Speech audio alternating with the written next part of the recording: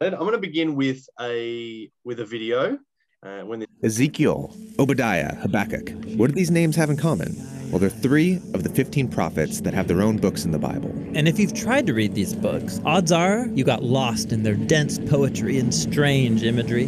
But these books are super important for understanding the overall biblical story. So let's talk about how to read the prophets. When I hear the word prophet, I think of a fortune teller, someone who predicts the future. That's what being a prophet means in many cultures, but not in the Bible. While the biblical prophets sometimes speak about the future, they're way more than fortune tellers. How should I think about them? Well, they were Israelites who had a radical encounter with God's presence, and then were commissioned to go and speak on God's behalf. Like a representative. Right. And the thing that they cared about the most is the mutual partnership that existed between God and the Israelites. Right, the partnership. God rescued Israel from slavery in Egypt and invited them to become a nation of justice and generosity that would represent his character to the nations. And so this partnership required all Israelites to give their trust and allegiance to their God alone. In the Bible, this partnership's called the covenant. But the leaders, the priests, the kings, led Israel astray and they broke the covenant. And so this is where the prophets came in, to remind Israel of their role in the partnership. And they did this in 3 ways. First, they were constantly accusing Israel for violating the terms of the covenant. The charges usually include idolatry, alliances with other nations and their gods, and allowing injustice towards the poor. So like covenant lawyers. Right. And so second, the prophets called the Israelites to repent, which means simply to turn around. They spoke of God's mercy to forgive them if they would just confess and change their ways. But Israel and its leaders didn't change. Things went from bad to worse. And so that brings us to the 3rd way the prophets emphasized the covenant. They announced the consequences for breaking it, which they called the day of the Lord. Oh yeah, the apocalypse. Visions of the end of the world. Well, sort of. The prophets were mostly interested in how God would bring his justice on Israel's corruption and on the violent nations around them. And while explaining these local events, they often used cosmic imagery. Cosmic imagery? Yeah, like Jeremiah. He described the exile of the Israelites to Babylon as the undoing of creation itself. The land dissolves into chaos and disorder, no light, no animals or people. Or Isaiah described the downfall of Babylon as the disintegration of the cosmos, stars falling from the sky, the sun going dark. For the prophets, when God acts in human history to bring justice, it's a day of the Lord. So the prophets aren't talking about the end of the world. Well, hold on. They're doing many things at once. The cosmic imagery shows how these important events of their day fit into the bigger story of God's mission to bring down every corrupt and violent nation once and for all. The prophets cared about the present and the future, and the cosmic imagery allowed them to talk about both at the same time. Got it. So no matter when you live, the day of the Lord's bad news if you're part of Babylon. But it's good news if you're waiting for God's kingdom. The day of the Lord pointed to the return of the exiles to Jerusalem, and once again, the prophets use cosmic poetry to describe it. They see a new Jerusalem like a new Garden of Eden, with all humanity living at peace with each other and with the animals. And there's a new Messianic king who restores God's kingdom in a renewed creation. Beautiful. So those are the 3 themes in the prophets. These prophets must have been very powerful, persuasive speakers. Well, some were, but others lived on the margins. They would often perform strange symbolic stunts in public to communicate their message. Like when Ezekiel lay in the dirt and built a model of Jerusalem being attacked by Babylon. Or when Isaiah walked around naked for 3 years as a symbol of the humiliation of exile. So did people pay attention to them? Not really. The stories in these books show how the prophets were a minority group mostly shunned by Israel's leaders. And their writings were a kind of resistance literature. Most people ignored them, that is, until their warnings came true in the Babylonian exile. And after that, people began to take their words seriously. Yes. The works of these earlier prophets were inherited by later unnamed prophets who studied these texts intensely. They're the ones who arranged the Hebrew scriptures as we know them, including the books of the prophets. Okay. And there's 15 books of the prophets. The big 3 are Isaiah, Jeremiah, and Ezekiel. And then there's a collection of 12 smaller prophetic works unified on a single scroll. And in each of these books, you'll read stories about the prophets and their poems and visions, all arranged to show the cosmic meaning of Israel's history. How God would turn their tragic story of failure and exile into a story of hope and restoration for all nations. And it's that twin message of prophetic warning and of hope that the prophets cared about so much. And it's a message that we still need to hear today. So hopefully that gives you a bit of a primer on the prophets. Now that video is about the prophets generally, rather than about the major prophets, which is our focus for this evening. But nonetheless, I think it's pretty useful in terms of giving us some basic ideas about the prophets. So let me ask you a question. When you think of prophecy and prophets and that kind of thing, like what comes to mind for you? Truth to power. Truth to power. Yeah, great. The repeated failure of the leaders to live up to the God's will, I suppose. Yep. Yeah, for sure. Major theme, definitely. All right. So what we'll do then is I want us to be able to think through some of the key themes in the major prophets. The major prophets being Isaiah, Jeremiah, and Ezekiel. And sometimes it includes Daniel, but not for us tonight. Daniel's quite unique, sort of sits in his own category in the Old Testament, really. And so he will be part of that book, I should say, will be part of a different week I'm not sure if it's next week or the week after, Elizabeth. Maybe you've already done it, but a little bit next week. Yeah. Right. Yeah. So Daniel will get his own time. But I want us to think about this question for now. We're going to think about the prophetic call. That is how a prophet becomes a prophet. So we're going to break up into a couple of groups. John, how many groups have we got set up at the moment? Is it one or is it two or three? It's three. Elizabeth's doing that. Yeah. Okay, great. I've got three set up. Is that all right? Yeah, that's great. Yes. So what we'll do is groups 1 and group 3. You won't know which group you're in until you're in it. So, but if you're in group 1 or 3, I want you to compare Exodus 3 verses 1 to 12 with Jeremiah 1. And I want you to ask the question, what elements do the respective calls of each prophet have in common? So the stories you're looking at are about the call of Moses as into his ministry, I guess you'd call it, and the call of Jeremiah into being a prophet. And I want you to look for some similarities. Group 2, you're going to do the same thing, but instead of looking at Jeremiah 1, you're going to look at Isaiah 6 verses 1 to 13. So this morning, I probably didn't give the group quite enough time to read the passage and discuss it. So we'll do this for about 10 minutes. So is that clear? The question is going to be gone when you go into your group, I think. So group 1 is the common elements. Yeah. Just try to look for similarities between what's happening in the Moses call story and either Isaiah or Jeremiah. Okay. Story you're looking at. Okay. Right, just write down the passages. Group 1 and group 3 doing Jeremiah, group 2 doing Isaiah. All right, we'll send you off and see you in 10 minutes. Everyone good? Okay. Let's start with group 3, just because I started with group 1 this morning.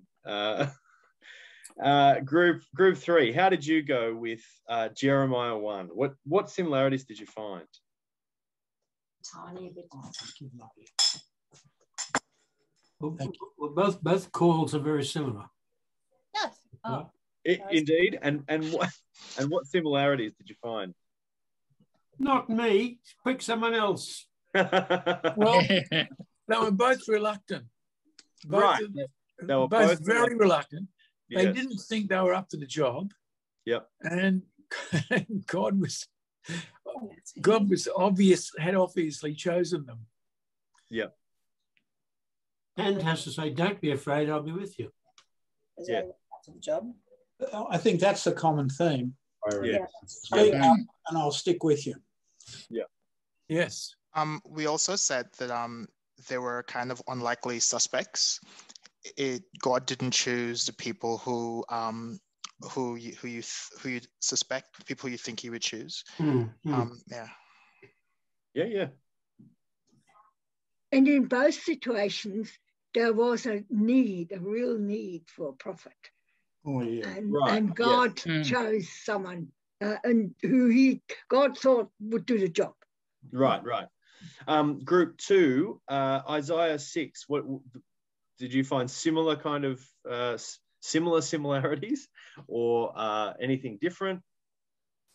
Yeah, it's different, but it's also similar. He said, I'll different quite a words, but he says, I'll stand with you when you speak. Your sin is wiped out and I'll stand with you. And then, but Isaiah 1 has a thing saying, but how long, Lord, how long? Yeah. And there's a sense of a little more of the drama of being a prophet is revealed in Isaiah, I think, than in Jeremiah. Sure. Well, certainly the scene is more dramatic, isn't it? I mean, Isaiah has this kind of vision, or perhaps even kind of like a transcendental transportation into heaven. Who knows what happened, right? But he has this weird experience where he's in the heavenly throne room and he has this experience with God, and there's an angel and it burns his lips with a hot coal. Like, it's a really strange story. Look, thanks everyone. Here's some of the stuff from Moses' call that I just wanted to draw out. So there's a divine confrontation where God shows up. I mean, in the Moses story, the bush catches fire, and but it's not consumed. God shows up in the bush, right? And then there's an introductory word. God says, I'm God, and take your shoes off. Exactly, take your shoes off. You're on holy ground, and I've heard the cry of my people, and blah blah blah. Can't you find somebody else? And then there's a commission. I'm sending you to do so and so. And then Moses goes, no, not me. I don't speak good, and stuff. And God reassures him. And then there's a kind of confirming sign from God with the staff and the snake and all that. Excuse me. And you see a similar kind of pattern in both Isaiah and Jeremiah. So they might not map on each other 100%. They might get the things out of order, but all these elements do exist in some way in all three of those stories. And, to a certain extent, you could look at it with Ezekiel, even though Ezekiel's call is much more complex just because of how strange that book is. So I didn't use it for this activity. But there is a call that these people they don't just wake up one day and decide they're going to be prophets. In fact, I suspect Jeremiah probably would have had a better life if he had to, or at least by a certain standard, he would have had a better life if he hadn't have been a prophet. So it's not that they think it's a good idea. It's that they have a profound call from God to be a prophet. Now, that's important, and we'll come back to that at the end when we do Matthew, as you said earlier, one of the real things is that both of them said, look, not me. Yeah. I'm too young. That's a Jeremiah's claim. And, yes. Send someone else. And Moses was the same. Yeah, well, that's the objection from the prophet. Yeah, in that list there. So, all right. Now, before we finish that, I thought there's quite a big difference between the calls to Moses and to Jeremiah. Yeah. Moses was being called to be a leader.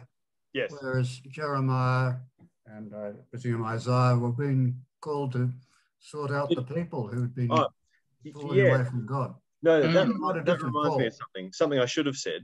So the reason I look back to Moses, and look, as you've been finding in this unit, there's all sorts of complications around what date different books were written and what stories came before other stories chronologically, as opposed to how they appear in the Bible.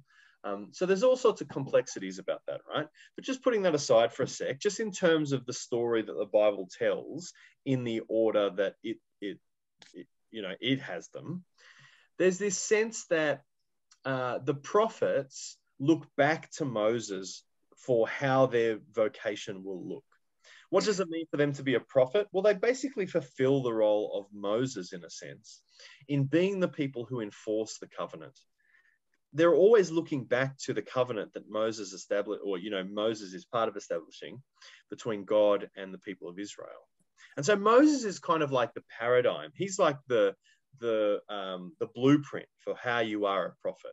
So yeah, John, definitely there are differences. I'm not suggesting that these call narratives are all identical, but they all have significant similarities about how the prophet is called. And I think that's got to do with the fact that Moses is kind of like the prototype for a prophet.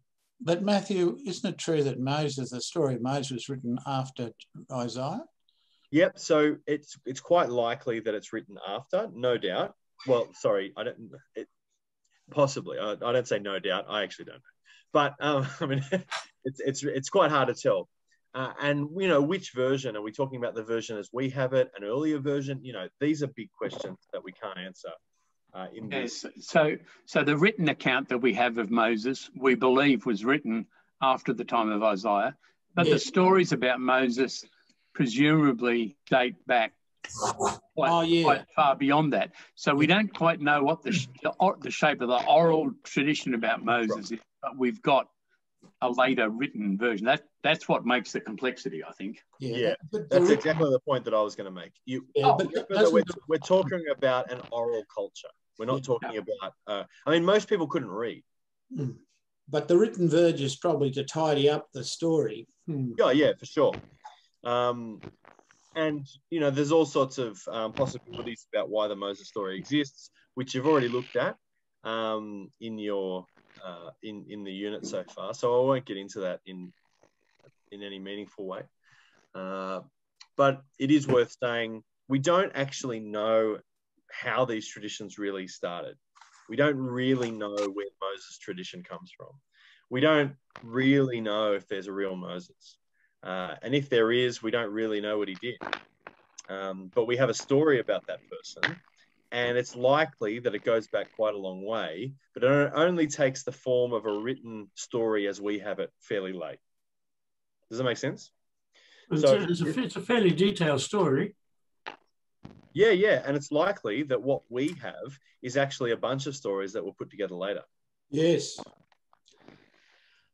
But anyway, we're getting off track of... So is everybody clear about why we call Isaiah, Jeremiah, and Ezekiel the major prophets, and why we call the other 12 minor prophets? I'm not sure. Big books. Big books, little books. Yeah, pretty much. It's got nothing to do with how important they are, although Isaiah, Jeremiah, and Ezekiel are probably the most important prophets. But that's probably got to do with the length of the books and the effect of having so much material, as opposed to them just inherently being more important. So major's not about going, these are the good ones, and the other ones are not so good. It's just about the fact that their books are really long. So the 12, what we call the minor prophets, typically in tradition, their books would be written on a single scroll all together, and they would all fit. So, that's where the name comes from. Now, as I've got there on the slide, I'll just read what I've got. The primary function of prophets was to speak for God to the people of their time. Now, there's a bunch of stuff there that we could dig into. What does it mean to speak for God? Stuff like that. But the one I want to draw out is that they're speaking to the people of their time. In certain traditions in the church, or certain tribes in the church, prophecy, including the stuff that's found in the Bible, is all about the future. So the book of Revelation is the obvious example here. It's obviously not in the Old Testament, but you see people who think about Revelation as something that is entirely unfulfilled, something that will happen even in our future. And that's how they think about those texts. Whereas the violence against the text that I think that kind of approach does is that it fails to take into account what the text might have meant to the original audience to whom it was written. And we need to remember that these texts are written to a particular people, and they are written at a particular time. And so the books or oracles were not for us in particular. Doesn't mean we don't read them and ask what God might be saying through them. It's just that in their original form, they're obviously written for people who are not us, for people of their own time. And so we need to just make sure that that is at least that is our starting point for how we read these texts. I know that is in some ways fairly obvious, but it's not always. So, okay, let's change what we're talking about a bit. Let's talk about the function of prophecy. Well, what does a prophet do? What does it mean to be a prophet? What function are you fulfilling by being one? Well, there's a bunch of stuff we could say, and it's all very, like most things you've been learning about, quite complex. But generally speaking, the prophet's message can be seen in a threefold function that they fulfilled among the people of God. They were preachers, they were predictors, and they were watchmen or watch people. And so as preachers, they preached and interpreted the law of Moses. That was at the heart of what they did. So this is why they're sometimes called covenant enforcers, or in the video we watched at the beginning, covenant lawyers. They are really, their ministry as prophets is essentially geared towards enforcing the covenant that had been established between the people and God through Moses. So they keep going back to that. That's at the heart of what they do. They are also predictors sometimes. So this is what we need to be careful about. As the video that we watched at the beginning said, and I think it said it quite helpfully, when we think of prophets even in our culture, which we don't really do kind of prophecy, but even when we do use the language of prophet, particularly in our secular culture, what we tend to mean is someone who predicts the future. And so, you know, if you talk about people in the 1970s who were talking about global warming, nowadays it might be common to say, oh, well, they were prophets. Now, what people don't mean is that they were hearing from God and proclaiming God's word to the people of Australia or the world or whatever. We just mean that they predicted the future. Now, they didn't really. They just read the signs and did their research. But nonetheless, that's what we generally mean. But in the Bible, that is not primarily what a prophet does.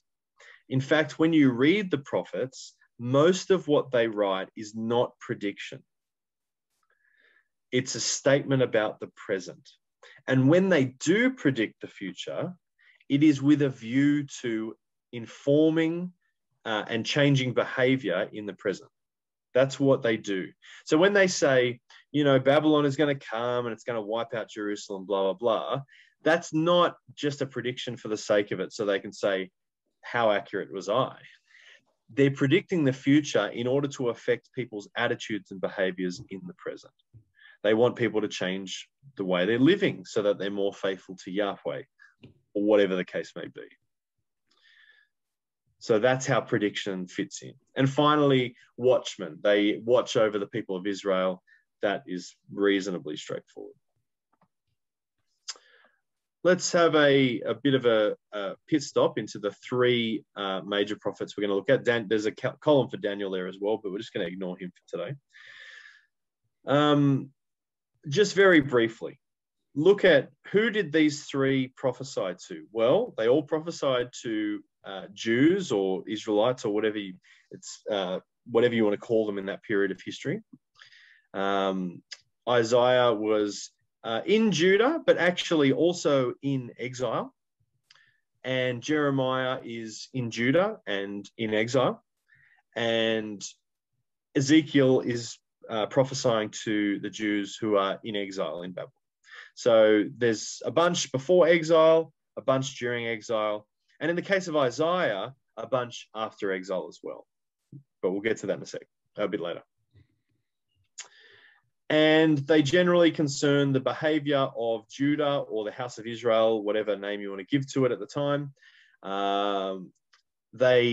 If you have a look in Isaiah and Jeremiah, both prophesy over the reign of quite a few kings. Now, it probably looks more impressive than it is. It's worth just remembering that they didn't all necessarily live that long, especially in Jeremiah's case. Those last few kings had very short reigns overall. Ezekiel, he prophesies during the reign of Zedekiah, who was the last king of Israel, and who was king as they were going and when they were in Babylon. And then he's also proclaiming during the reign of Nebuchadnezzar, who was the king of Babylon, who you see written about in the book of Daniel. So that's kind of just an overview of the period they're in and what they're doing. Okay, now this is a map of the path that the exiles took from Jerusalem to Babylon. Pretty long. You can see that they sort of skirt around following the river system. Why might that be? Well, because that's the safest way to go. You don't want to just cross over the desert. It's probably not the best way to travel to Babylon. Not entirely safe. But they've walked a long way. So here's my question though. What do you already know about the exile in Babylon, and why do you think knowing about the exile might be important to understanding the prophets? At least the prophets we're looking at today. To try and help people understand what was going on. What was the story? Right, exactly. So there's a story behind the prophets. They're not just prophesying into thin air, into some vacuum, but there's actually there's things going on around them. Yeah, for sure. Yeah, and to put the big picture around it, and of course, that's the story. And of course, the other people were trying to write down their history so they know where they've been. Yeah, because they were no longer in the safe territory of being in Judah. Yep. It really makes a lot of difference to me when we understand that that Babylonian period was terribly important in both for the prophets, but also for those who wrote down the law and the covenant, because they were trying to say, this is who we are. Yes. They were trying to say, and this is what's happening to us. Yep. Does that make sense or not? Does to me. Is there anything that any important things we know about the exile off the top of your head? The Babylonians worshipped other gods other than Israel, than the Jews. Yeah, that's right. So the chief god for the Babylonians was a god named Marduk, and Marduk was at least as far as the Babylonian creation story went, Marduk had become the chief god through essentially murdering his parents, ripping his mother in half, and using her blood and guts to create the world. And he killed some other gods later and used their guts and stuff to create humanity. So that's the kind of god that they worship. Yes. Did they have the assurance that they were only going to be there for 70 years? Yeah. So Jeremiah's claim was that they would be there for 70 years. They weren't there for exactly 70 years, but it's pretty close to that. So that's about the length that they.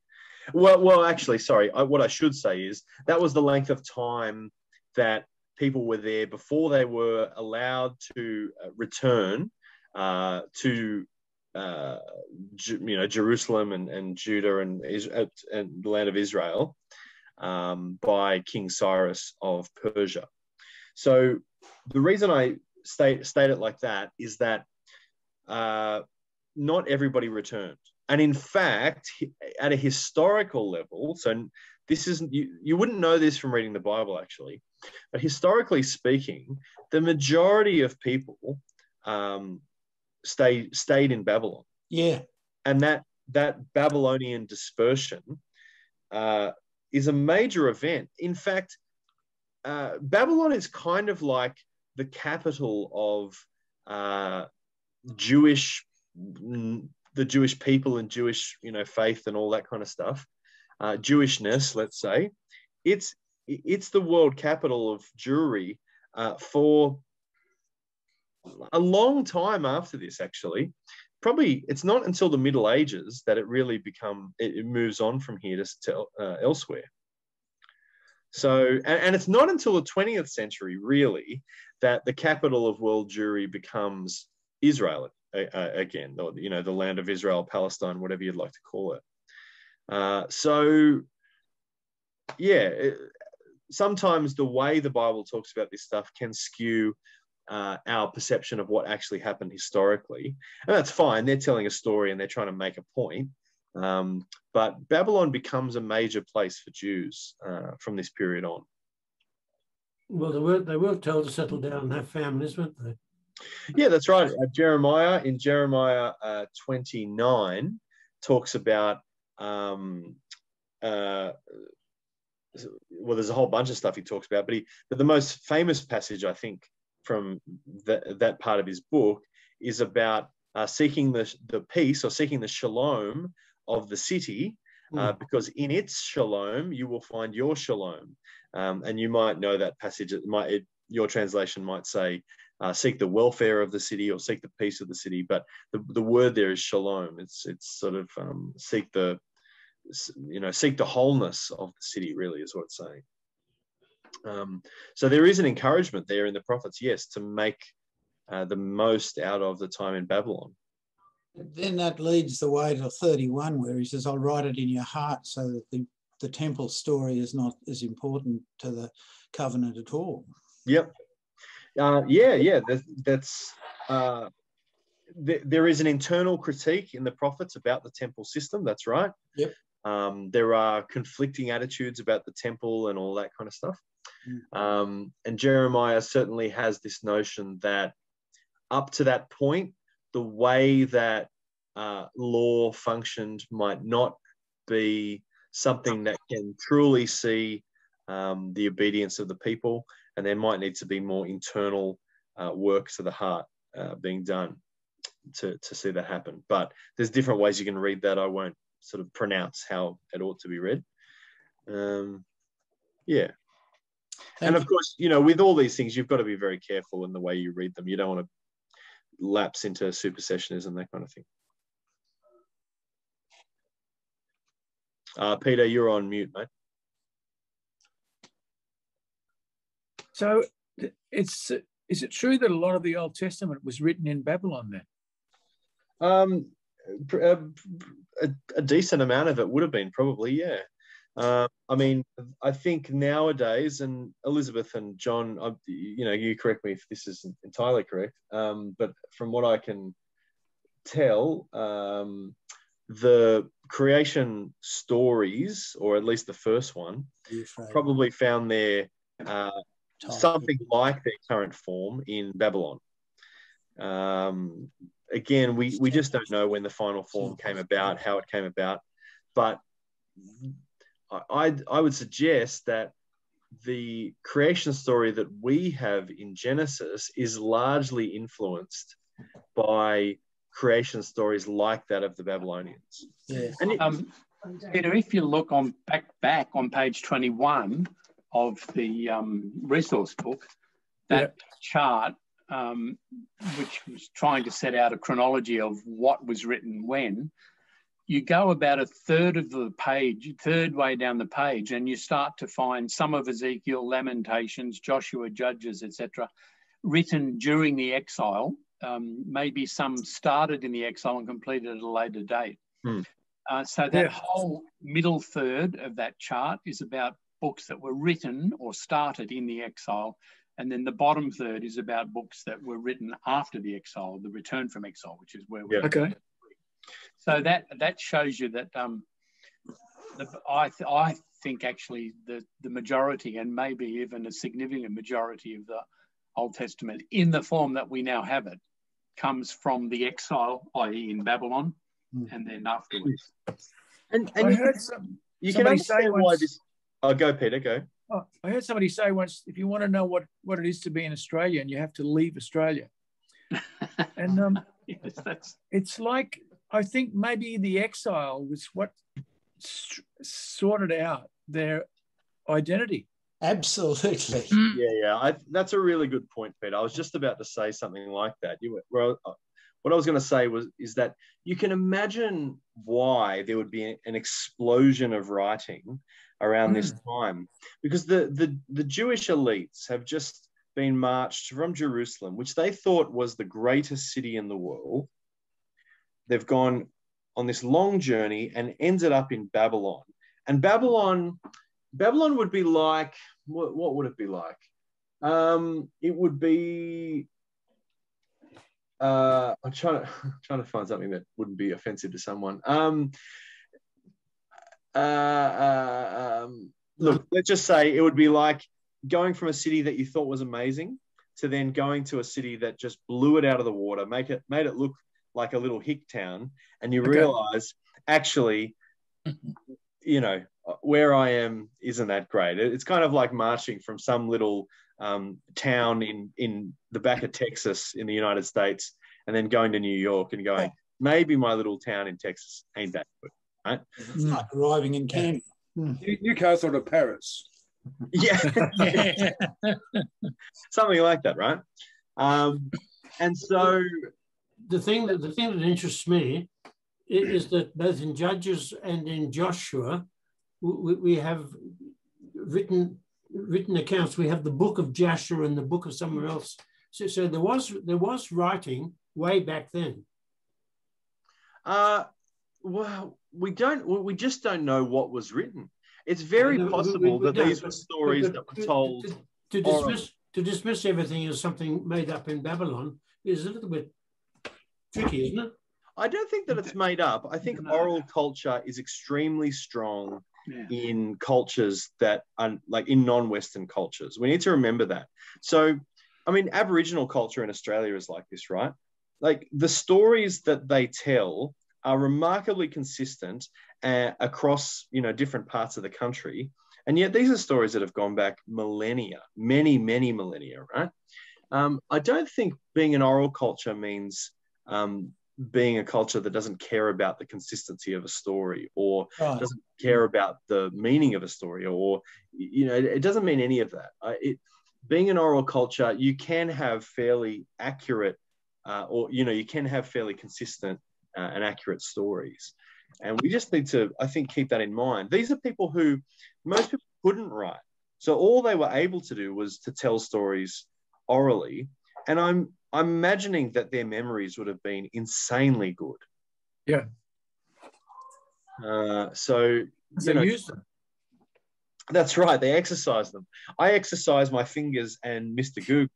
It's not quite the same thing, you know. So. Sorry, I had a question. Why didn't God just, in terms of the function of prophets and the role of prophets, why didn't God just communicate to people directly? Why does he need someone to like intercede? And my second question was, why is like Samuel not considered like a prophet? Samuel is. The book of Samuel, though, just in the style of the book, it's written as a history kind of book. Okay.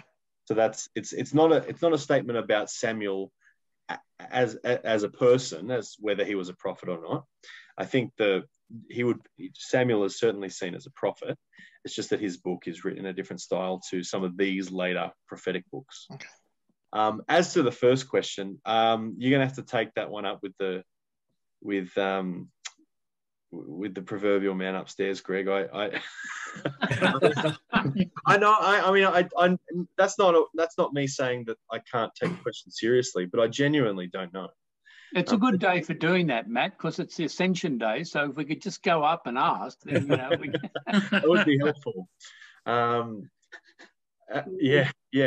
I don't know. I mean, look, it may be one reason I can think of is that most people are probably not in a position where they are able or willing to actually hear what God has to say, at least not directly.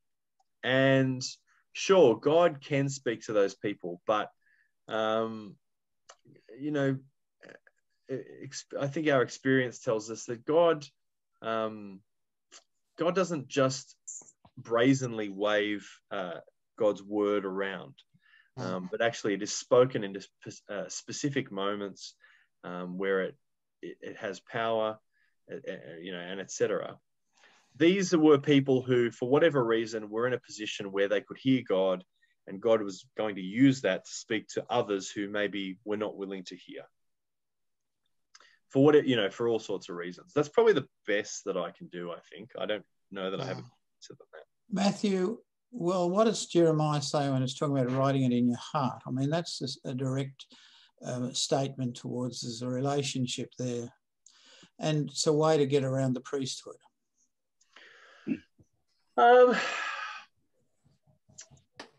Yeah, I mean, that's certainly one way to read it. I think it's important. I grew up obviously in our culture here, and white culture here in Australia. So I have a pretty cynical view of things like priesthoods, just by virtue of how I've grown up. So I can't not bring that cultural baggage to bear on the way that I read texts like that. Yeah.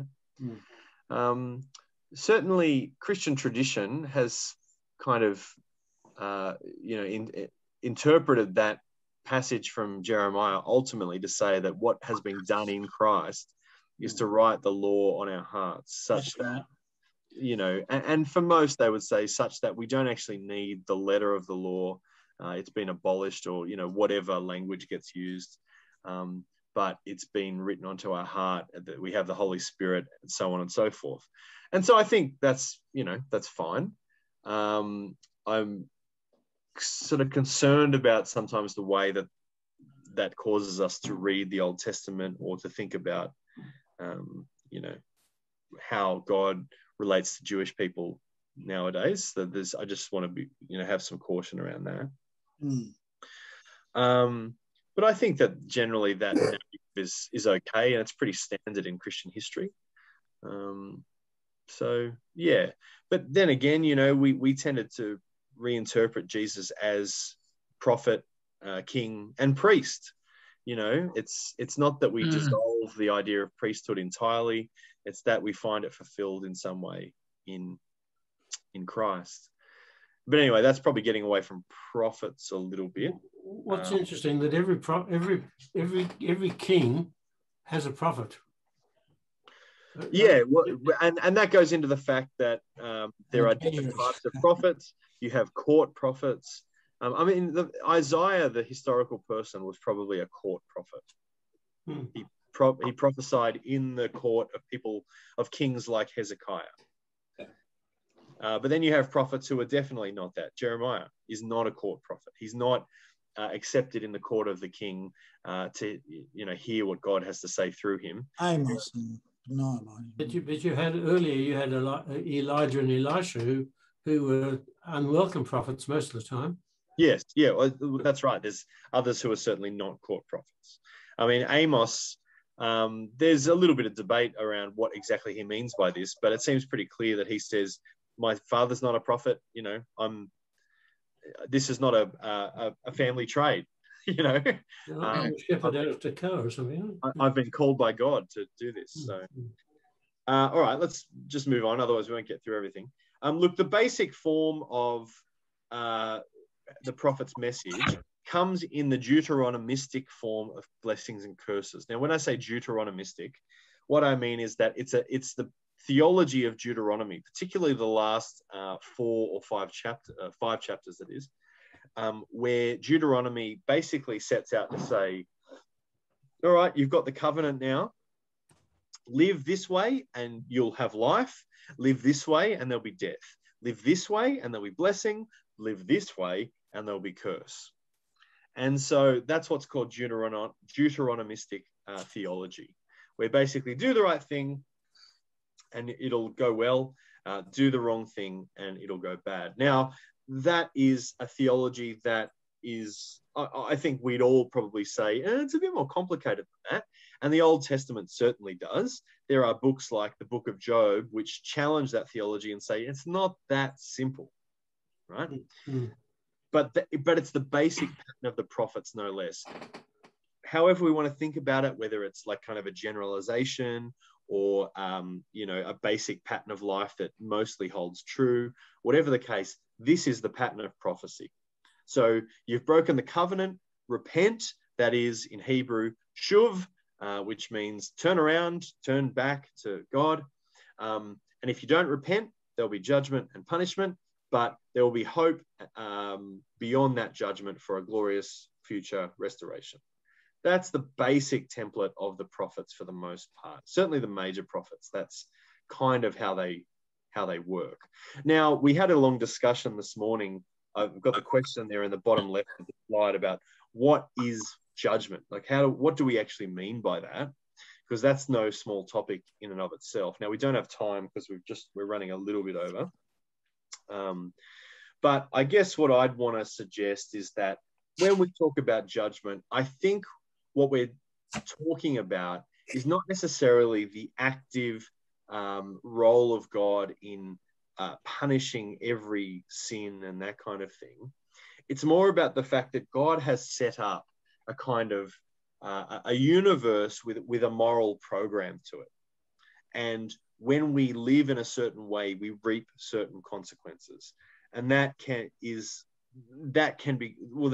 what judgment is, that the world has been set up in a certain way to reap certain consequences for actions. Now, there's all sorts of complexities around that. We can ask, but what about this story where God seems to actively punish sin? What about this story where, yes, that's all true.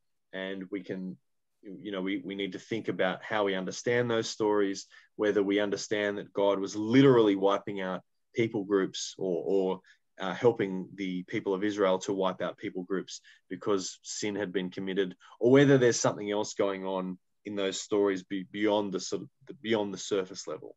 Those are big questions, and I don't want to just try to skip over them, but we just don't have time because they are. Isn't this the gospel? And what do you mean by that? Sorry, Derek? Well, you've broken the covenant. You've sinned, no repentance and judgment of heaven. There is hope beyond because Christ died for you. I mean, it's almost a foretaste of what we preach today. Yeah. I think there's probably something to that. I would just point out that it doesn't necessarily define what judgment actually is. It doesn't help us to better define that. It just states the reality that we do face judgment in some sense in history, in our lives maybe, but more importantly, and certainly as the Bible tells it, that it happens in history. And judgment is somewhat indiscriminate in some senses, right? So this is the thing we need to take moral stock of, is the fact that, the Babylonians come and they smash Judah. Well, who suffers most because of that? Well, probably like peasants and, poor people, those who, they weren't the leaders of Israel. They weren't leading the people astray. They weren't the ones causing others to sin, right? So, yeah, it's a big, complex conversation, and I don't really know how to put it better than that. At least in this time frame. So, all right. Speaking of sin, let's talk about the main sins of the people that the major prophets point out. And there's three big ones that happen.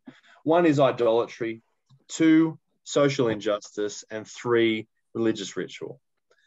Now, there's a bunch of questions at the bottom there. We won't go into those now because I've got some stuff I want to do at the end.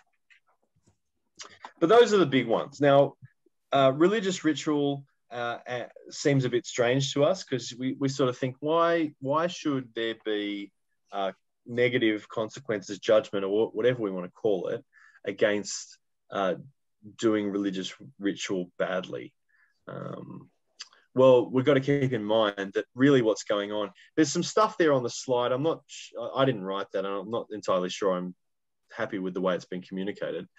I think what's really going on is that the people have, or at least the leaders of Israel, I should say, have committed themselves to certain religious ritual, which is deeply important, by the way. Ritual does help to shape us, but they've done that at the expense of what they're trying to shape. That is the life of the nation geared towards being faithful to God. And so the ritual becomes an empty thing where it's not actually about trying to form people and a nation that will live according to God's character and the will of God. So you can see why that would be a big problem. And what does that lead to? Well, it leads to social injustice. It leads to the poor being crushed under the weight of effects created by the wealthy and the powerful. Because the law was extremely clear that the poor of Israel were meant to be cared for, that there was meant to be economic redistribution, that slaves were meant to be treated well, animals were meant to be treated well, the land was meant to be treated well. And all this kind of, excuse me a sec, excuse me, all these kinds of things were meant to be concerns for the people of Israel, but they weren't always throughout their history. And so the prophets point out these social injustices. And then idolatry is kind of the big one, really. And what idolatry is really about is the fact that to worship God is also to be conformed into the image of God. You become like the thing that you worship. You become conformed to the image of the thing to which you give your life. So if you give your life to Marduk, the chief god of Babylon, and you worship Marduk, you will become more like Marduk, because that is what Marduk does becomes the set of values that are most important to you. And so if a nation that worships Marduk will become a violent, bloodthirsty nation. And to worship Yahweh, though, is to become like Yahweh. And when Israel turns away from God, they live in a way that is contrary to the will of God. Now, that's putting it fairly simply. There's all sorts of things we could say in addition to that, but that's basically the shape of what the prophets think. Any questions about any of that? No? Okay. And now let's talk about just briefly some of the forms of prophecy that you get with these prophets. So you get the lawsuit, which relates to what we've already talked about, that the prophets are covenant enforcers. And so they're pointing back to the law and saying, you failed to live according to this. So hence lawsuit. That's a major form of prophetic speech in the major prophets. You've also got woes. Now, woes are, it's debated what a woe actually is.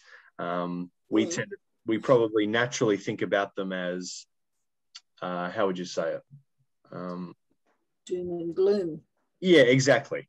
Yeah, that's a good way to put it. That woe is Israel because you've done this. This is what's going to happen. That's how we tend to think about it. There is some suggestions that maybe it doesn't mean that maybe what a woe really is about shame, is about saying shame on you for this way you've acted. Here are going to be the consequences of this, but it's about trying to convince people to turn away from those actions, to turn towards more honorable actions, if you will. So whatever the case may be, though, woe speech, woe oracles are common in the major prophets. You've got the promise or the salvation oracle. You can imagine what that's about.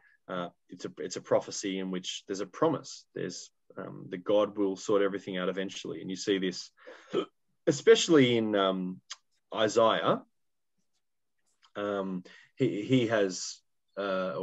has lots of fairly significant forms of this, but you do see it in Jeremiah. We've already talked about putting the law in the heart in Jeremiah 31. So that's a promise. That's a salvation oracle.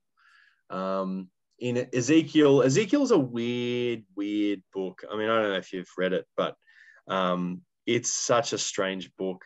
His image, it probably pairs well with a nice cheese and some magic mushrooms. It's that kind of book. And not that I'm saying you should do that, by the way, but I'm not recommending it. I'm just saying that's probably. I mean, Ezekiel. Who knows what he was like, but whatever experiences he had of God were clearly, strange ones, and his salvation oracles are like the valley of the dry bones, right? That's a strange story, but that is a salvation oracle. It's a promise oracle. So, and then you've got before we go off page 107 in our books there. Yeah. In the passage that says table group, read and discuss this categories of lewd life. What's lewd mean? I couldn't find it in my dictionary. Lewd life. I haven't got the book in front of me, I confess. So how do you spell that? L-U-D-E. Lewd life. I'd have to get back to you about that. I'm not sure what the book means. It's not a typo? I don't know. I've never heard. It might be. It might be rude life. I don't know. I'm not sure. If whoever wrote it was a Thai, it quite probably should be rude life because they mix the L's and the R's anyway. I'm not sure. Yeah, I didn't pick that up when I went through this book, Derek. No. I would think that it's linked with health, prosperity, agricultural abundance, respect and safety. So I would think rude life. That's an old-fashioned kind of phrase, but yes, it's not in either of my dictionaries. That's all. No, I think it's a typo. I think it's supposed to be rude, as in rude health. Like yes, good. Yeah, that's what I guess it might be. Well picked. I thought it might have been a Thai who wrote it because they do mix their L's and their R's. Yes, no, I don't think so. No, I doubt that. But the next category is enactment prophecy, or what we might just call an action prophecy. This is where the prophet doesn't necessarily use words, but uses an action to communicate the word of God. And so you can think of examples like where Isaiah goes naked for 3 years. You can think of examples like where Ezekiel lays on his side for a whole period of time, and where Ezekiel cooks food over a fire that is using dung to burn, or where Jeremiah buys a field as a prophetic act. These are all sort of prophetic actions that communicate the word of God through dramatization rather than through just speech. Isaiah certainly didn't live in Jindabyne. No, well, he maybe. I think it would get pretty cold in winter in those 3 years at some point. So, it's just part of the drama, isn't it? So, and then finally, the messenger speech. This is the "Thus says the Lord" type thing, where they claim to be speaking directly God's word rather than sort of something around that. And then lastly, this isn't one of the forms. It's just to say that at the heart of the prophets is a concern for both orthodoxy, right belief, and orthopraxy, right action. The wording there, I didn't write this material. It says that the prophets called the people to a balance of both. I think that's a bad way of putting it, as if, because when you're trying to balance things, sometimes you're trying to have less of something to try to balance them. It's not about that. It's about saying the prophets want people to excel in both right belief and right action, because they support one another. Yeah. If we believe rightly, it does help us to have right action. If you believe something really weird about God, that makes God into a kind of angry dictator, for example, that's going to affect how you live. And if I wrote James against that one. Yeah, that's right. You know, faith without deeds is dead, that kind of thing. That's right.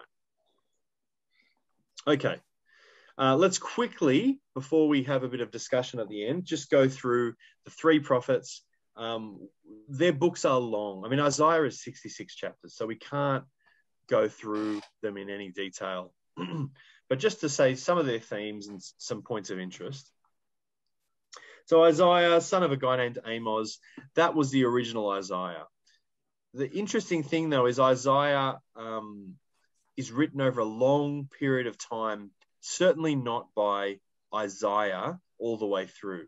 When we get to the next slide, I'll say more about that. But some of the key themes in Isaiah are salvation, exile, and the servant. So the servant is a major theme if you have read Isaiah, particularly in the middle section, or, you know, around chapter 42, 43, 44. And there's lots of debate about who is the servant. Is it a person? Is it a group? Is it all of Israel? You know, the suffering servant, who is it? Obviously, in Christian tradition, it gets applied to Jesus, both in the New Testament and in later tradition. The suffering servant is said to be Jesus. And I think that's true. And we can also say that originally it wasn't intended to be Jesus, at least by the prophet. This is how the Bible works. It doesn't work on one level. It works on multiple levels. So that's fine. But Isaiah, the 66 chapters grew over several centuries, and they were written by at least 3 different people, and probably groups of people, not just individuals. And so you've got 1st, 2nd, and 3rd Isaiah there. Generally speaking, it's thought that 1st Isaiah is written before the exile, 2nd Isaiah during the exile, and 3rd Isaiah after the exile. And you can see the different kind of thematic things in those different sections of Isaiah. They are distinct, and it makes sense why critical biblical scholars have tended to divide the book like this. Okay, that's probably enough about Isaiah. Quickly, one slide on Jeremiah. He's called the weeping prophet. Jeremiah is extremely depressing. If you've read the book, and especially his other book, Lamentations. I mean, it's called Lamentations for a reason. So depressing. But you can understand why. The nation is in the middle of a catastrophe. They go into exile. They lose their sense of who they are, and so on and so forth. So Jeremiah is kind of a weeping prophet, a suffering prophet. He has a fairly hard life. 2 of the prominent themes in Jeremiah, he warns of God's judgment, but there's also a message of hope and restoration, as we've already talked about, you know, writing the law on the hearts of people and that kind of thing. That's probably all we can say about Jeremiah right now. And then Ezekiel, as I've said, a weird book, really tripped out imagery. It's just great. It's such a good book. Some of the themes are the fall of Jerusalem, the coming new temple, so this kind of eschatological temple or end time temple that he envisages, restoration, and the Spirit. The Spirit becomes a major theme in Ezekiel, whereas before it wasn't necessarily. So you see a big jump in kind of the development of the idea of the Spirit of God. It's obviously not developed to the point of what we know in Christian tradition, the Holy Spirit and that kind of thing, but you get a big sort of kickstart to this theme. And one of the notable features of Ezekiel is his 3 images of glory, or 3 visions, I should say, of glory. And they're in chapter 1, chapter 8 to 11, and chapter 40 to 48. You know, if you want something that's interesting to read, give those a read. They're just fantastic. And, you know, crazy. Just crazy. Love it. Anyway.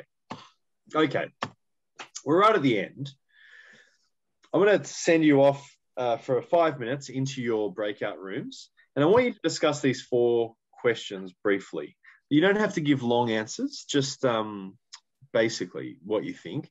What was the core message of the major prophets? What do they teach us about God? What hope do they provide Israel? And finally, and this one's a question for us specifically, rather than something that arises out of the text or the texts. What does it mean to be prophetic? in our time. What does that actually mean in light of what we've been learning this evening? All right, we're at the tail end for sure.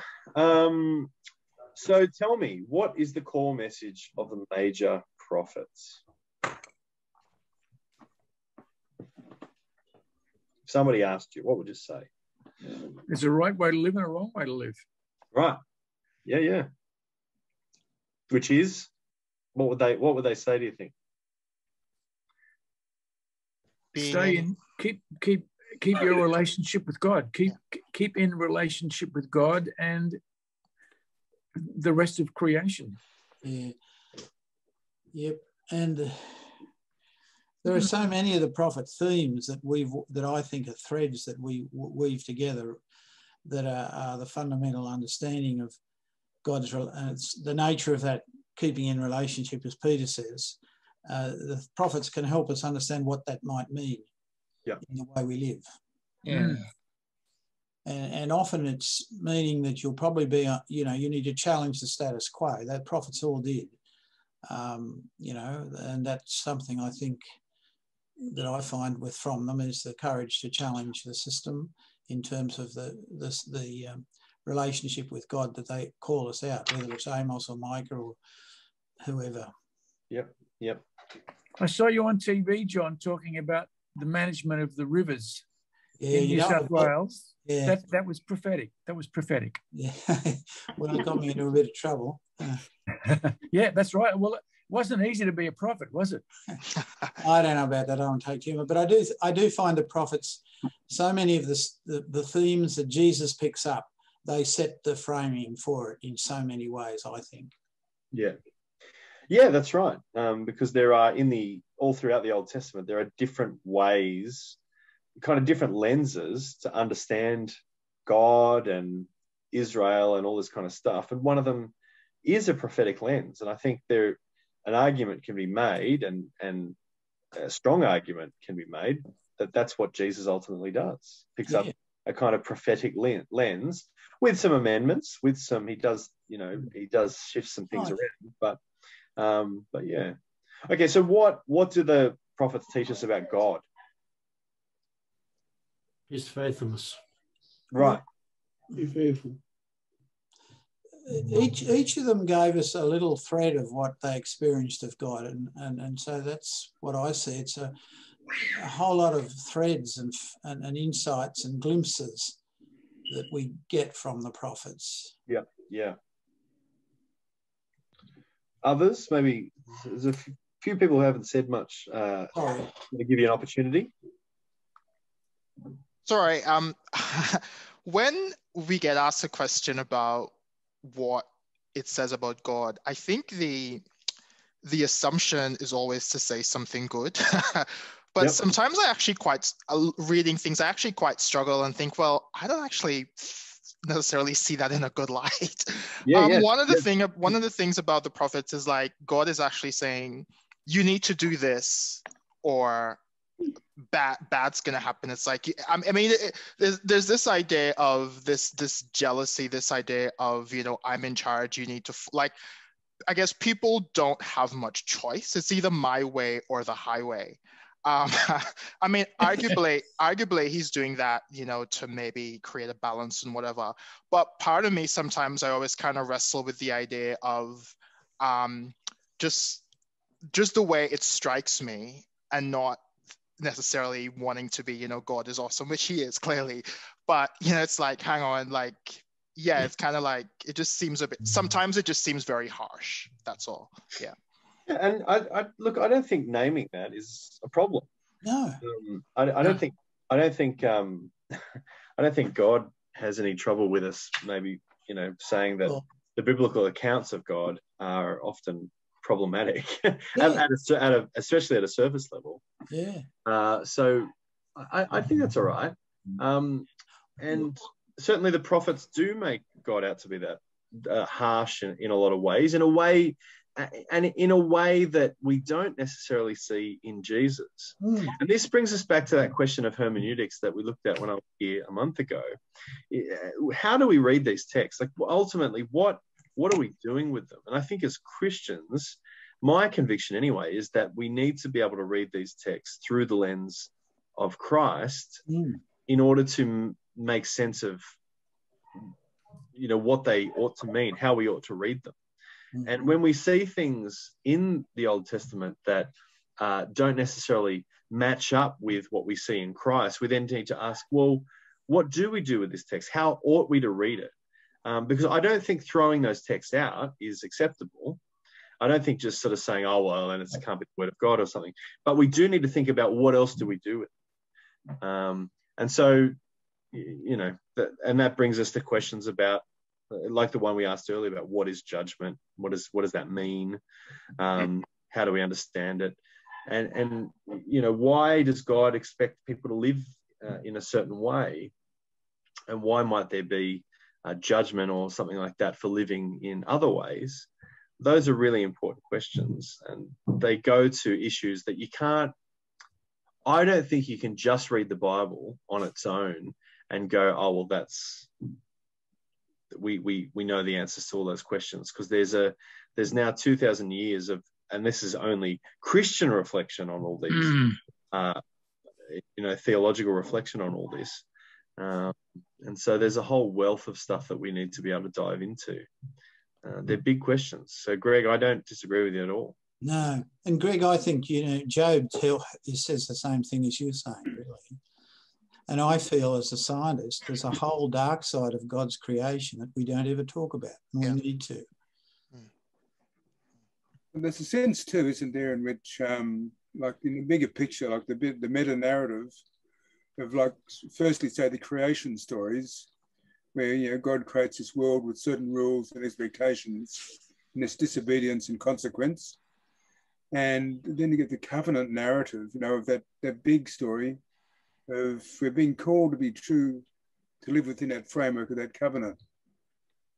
And if we don't, then there's consequences.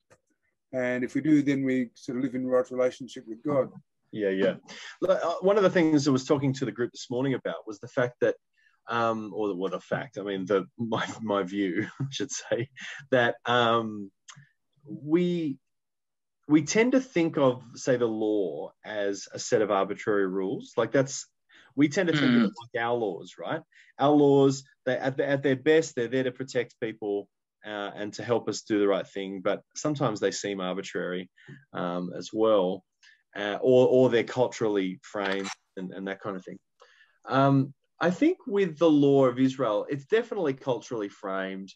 It's definitely in a particular time, but it's also meant to be in some way a reflection of the character of God for those people at that time.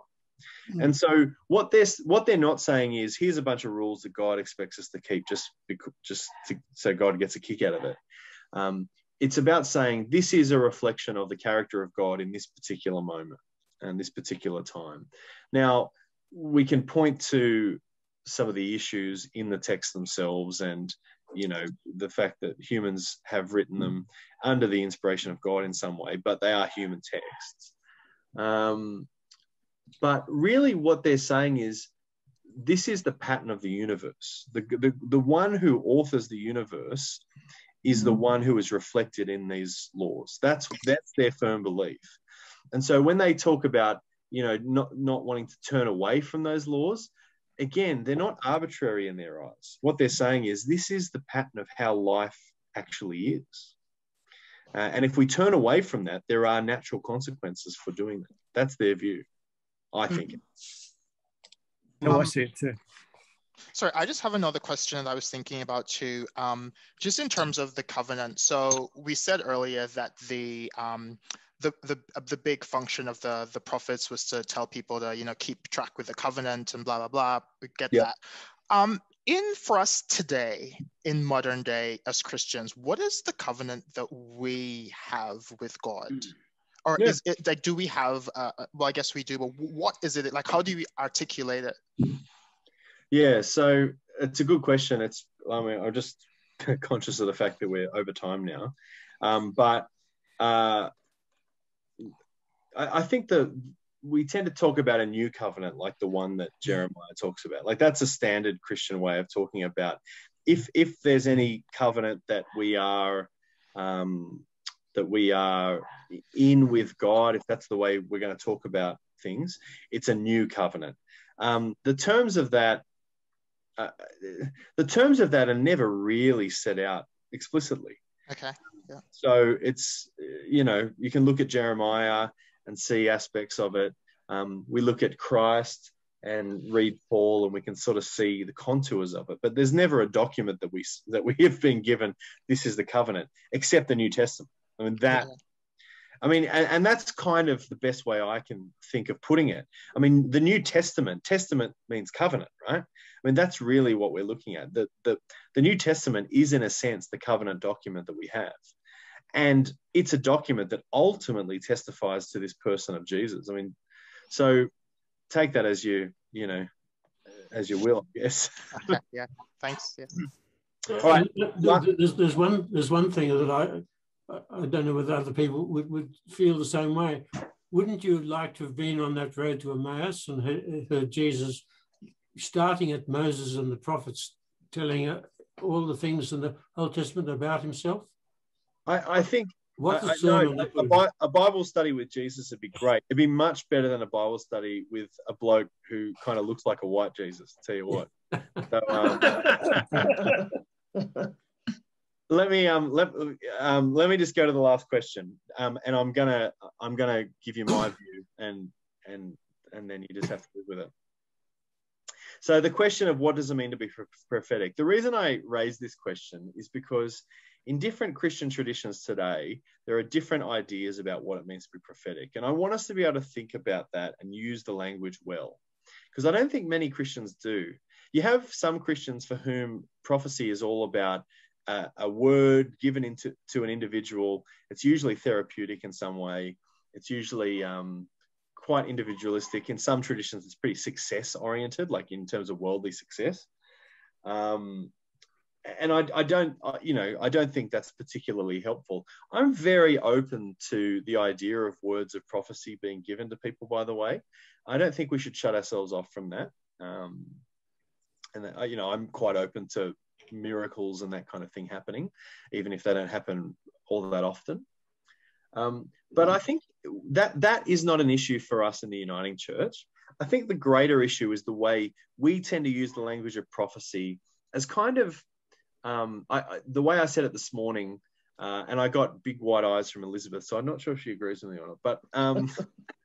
But in the Uniting Church, we tend to think of prophecy as bold political statements that we agree with. So we say something is prophetic if it was bold and political or quite dramatic, and we agreed with it. Oh, that was prophetic, right? And what I want to suggest is that can definitely be part of the recipe.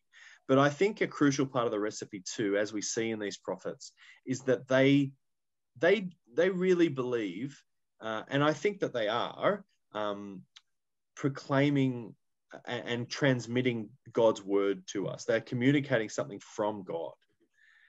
And I guess what I'd want to say is I don't want to lose that aspect of how we talk about the prophetic in the Uniting Church. I don't want to trade the genuinely prophetic in for just kind of a bold kind of political presence. It can include that, and obviously the prophets are often that, right? But I want to make clear that I think it's more than that as well. I did not make large eyes at you when you said that this morning, Matt Ansell. You just imagined that. I'm glad if I imagined it, that's even better. So, look, folks, we're 10 minutes over time, so I'm going to leave it there. It's been lovely to be with you. I'm appreciative of the questions and just keeping the thing moving. And I'm sorry that we just didn't have more time to explore what were some really excellent questions. Well, it's a very large topic. And we're not going to cover it all. So thank you very much, Matt, for being with the group tonight. I'm sure they've got a lot out of it, and they've appreciated your wisdom and your insight and you sharing your knowledge about the prophets. No, it's been a pleasure.